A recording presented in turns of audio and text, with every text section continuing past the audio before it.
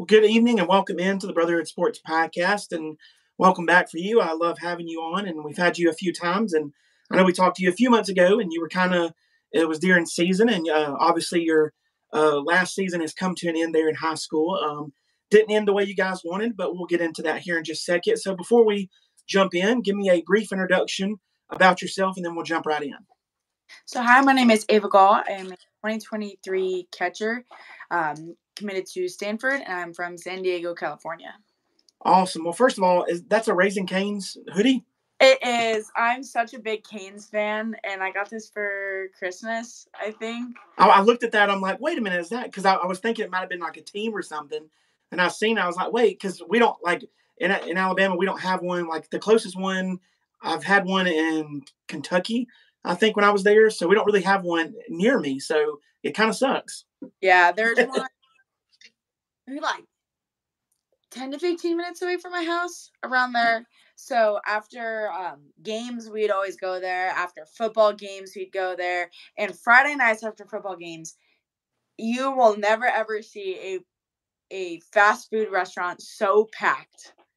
It was insane how busy it would be. Nice. That's awesome. That's awesome. I'm definitely jealous of that. Well, let's get into some softball talk here. Enough talking about Raising Cane's there. So talk to me about just kind of how your season was since we talked last. I know it was kind of in the beginning stages, like around that time. So just kind of talk to me how that was up until the end there. So one of the best ways to describe this season was just kind of like history in the making.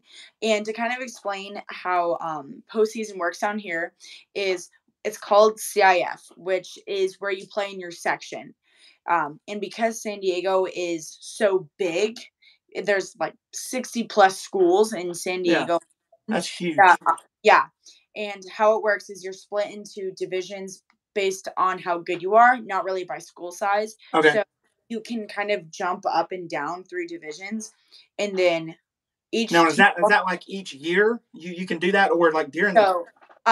You have to stay within your division for 2 seasons. Okay, gotcha. And then switch.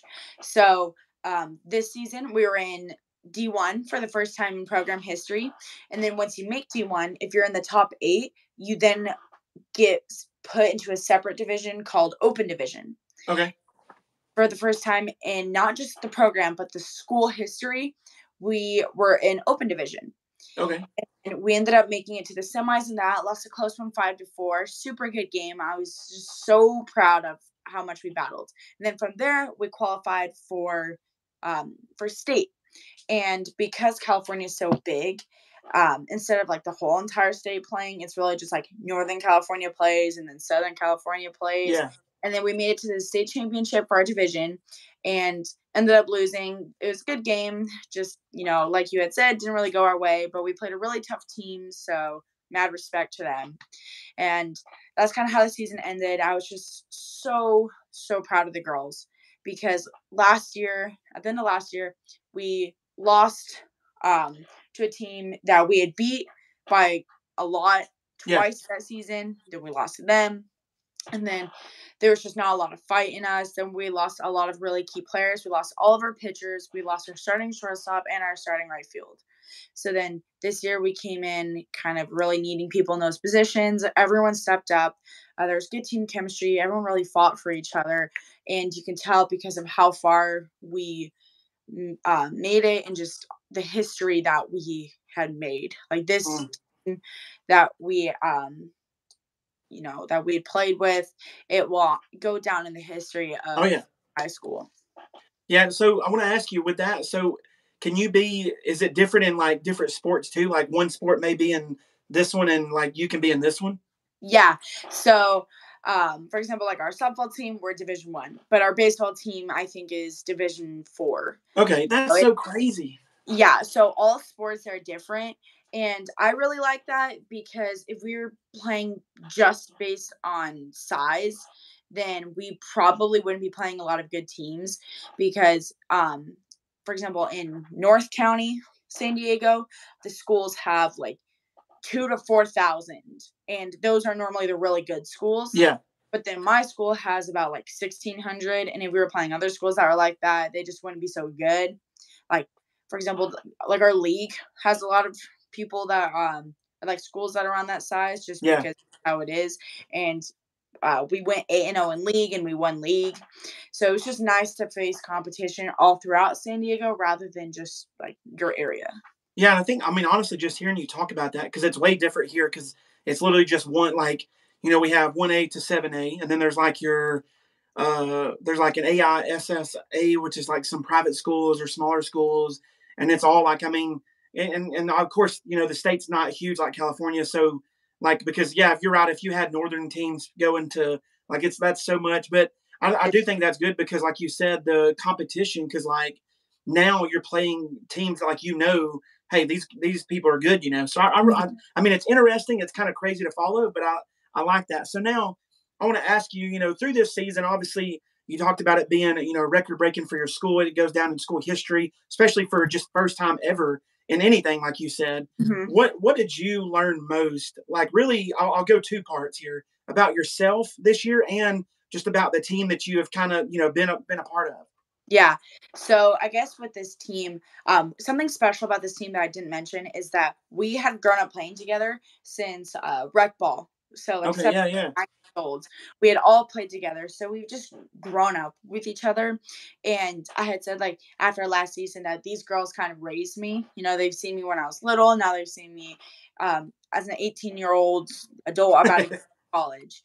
And one thing I've learned about this team is that they will fight and they will battle.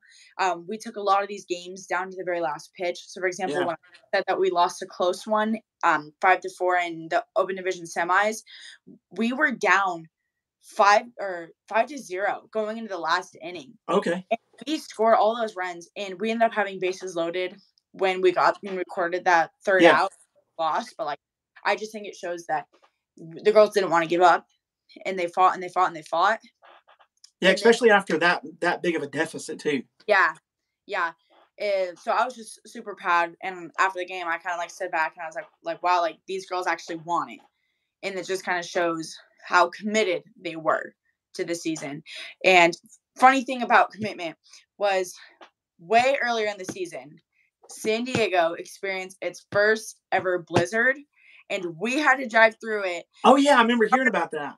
Yeah, we had to drive an hour and a half away to go down to like the desert to play this school, and we had to drive through San Diego's first ever blizzard. And my coach was like, "To me, this just shows how committed you guys are. You guys didn't want to just turn around and go back home." Yeah, So I guess like the word committed or commitment was just a big theme yeah, throughout the season. And then something about me that I learned was just like I really tested my softball IQ, mm, and I realized like how much I've grown from my freshman year now. Because for high school season, I call my own games when I catch. Like I yeah, call, and I didn't realize how much I learned and how much it helps with my hitting, being able to like read out of the pitch and what ball it is, being able to kind of like um figure out like what pitch I'll probably throw next, like based off sequences, you know. yeah. Um, And for people that don't know, like, I mean, now that's uncommon. Like, I know I've been to a lot of games recently, and like, I mean, of course, you always look, whether it's a wristband or something, like the mhm. coach is calling it out in the dugout. So for people that know, like, that's very kind of uncommon now to do that. Yeah. So I guess I really pushed myself to my limits this season, and I'd say mentally, which is my softball IQ, I grew so much, especially just from freshman year to now, which I mean that's 4 years. That is a big change. Yeah, But I was just something that like after looking back, I was like, wow, like I didn't realize how much smarter I got in the game.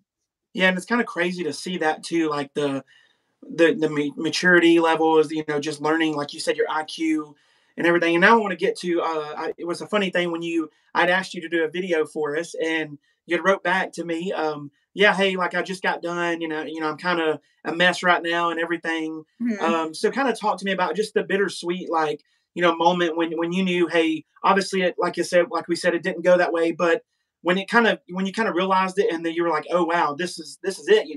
Yeah.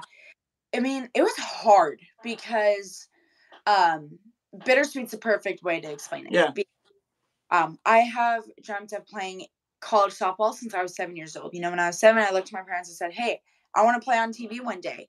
And especially looking at the season that Stanford had, they made it to the semifinals in Oklahoma City.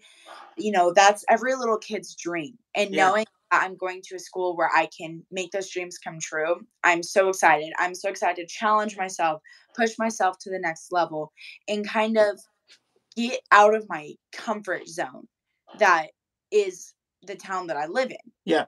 When I always say that the best way to grow is to get comfortable in the uncomfortable. Yes.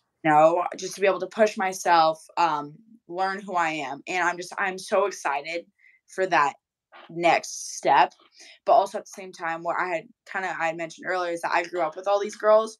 So once that final out was recorded, funny enough, I cried more after my last game than I did on my graduation. I was upset we lost, but that's not really why I was emotional. I was emotional because after that last out was recorded and I had hugged those girls goodbye, that was kind of me saying goodbye to my childhood and knowing that chapter of my life is done. And that I won't be that little kid again running around at the fields with, like the rec ball jersey. Like my childhood was over. Yeah. I'm getting ready to go into the adult world and the college world, which is scary because you can try and be as prepared as you can, but you'll never really be prepared for what life's going to throw at you. So it was bittersweet, and it was hard, but here we are now. So yeah, and especially it's funny you talk about you cried more there, and obviously because obviously you're gonna graduation is one of those bittersweet moments too, especially for somebody like you. Like we had talked about before, you were very involved in your school and everything like that. But just when like that's what's different between school and travel, because like you said, you've grown up with these people. They've kind of been around you. All these things, whether it's coaches or players, the parents. You get to know everybody in the community and everything. So it's so different than traveling, because travel obviously is one like a really cool thing too. But like you said, since grade school and all these things. So that's awesome. And thank you for sharing that. So now we will talk about that future for you. I know now you're kind of full swing into the summer ball and everything, but talk to me about what you are looking for. Obviously, like you said, most people watch Stanford have a great run there in the semifinals and everything in the World Series. Obviously, tremendous talent coming back. I mean, pitching is going to be awesome there. So for a little bit. So talk to me just about what you are ready for that after you have closed that chapter in high school. Yeah. So one thing about myself is that I kind of said, I love challenging myself. I love pushing myself. I love it when I have another catcher on the team that's really good because it motivates me to work even harder. Yeah. And it's just, I'm kind of excited for that. And I want to go to Oklahoma City so bad. That would be that's every kid's dream. And I'm looking forward to that. And with this summer, I kind of have to take everything one day at a time because a lot of these girls, I've been on my travel team for 8 years. Okay. Yeah. So I've known these girls for a while. And it's at a point where you're like, oh, I'm thinking about college, college. I'm excited for college, but it's I need to kind of cherish the time that I am spending each day with them now. Yes. And I can't take that for granted because before I know, I'm going to be leaving and I'm going to be I'm not going to be seeing some of my best friends as much as I do now. Yeah. So I'm excited for the lineup I have this summer. We have a big tournament in Colorado. We have a big tournament in Riverside, California, where probably, I bet you a lot of the girls that you talk to that are in high school are going to be at those tournaments. Yeah. Because they're just big ones. But I don't know. I'm just excited to kind of see how much I'm going to grow over these next couple of years and just see how much change I'll be experiencing now to this time next year.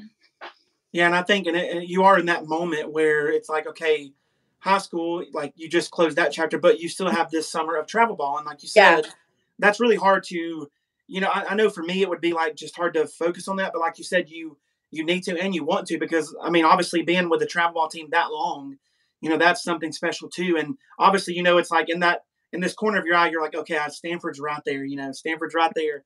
But you also, like you said, just kind of be in the moment here and that. And I'm sure that's going to be challenging as you get close. Because I was at a tournament this past weekend and somebody was talking. They were like, talking about college, and they were like, "Oh wait, that's like 2 months away that I'm going there," and they were already like crazy because it's already almost that time. So Yeah. so definitely there. So last question I got for you: talk to me about really what do you? I mean, obviously, like you said, you're not going to be as prepared as even you think you are when you get there. But right now, what do you like? What is one of the most things that you're excited about to get to that team that you looked at watching in the World Series?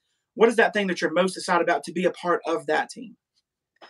Oh, I'm most excited about. I guess just like the team chemistry. So like if you watch Stanford's games, they are all so they're cheering each other on. Yeah. They rally caps going. And if you watch me play, I am so high energy. I'm cheering. I'm like walking out of the dugout, like cheering on my teammates, like screaming. And it's just I'm really excited to kind of surround myself with that. Um, and be with other people that match my energy because I'm so high energy that sometimes it's like I'll be cheering and like no one else matches my energy and I'm just like, no. But when I'm with other people, it's fun. It's like a party in the dugout. Oh yeah.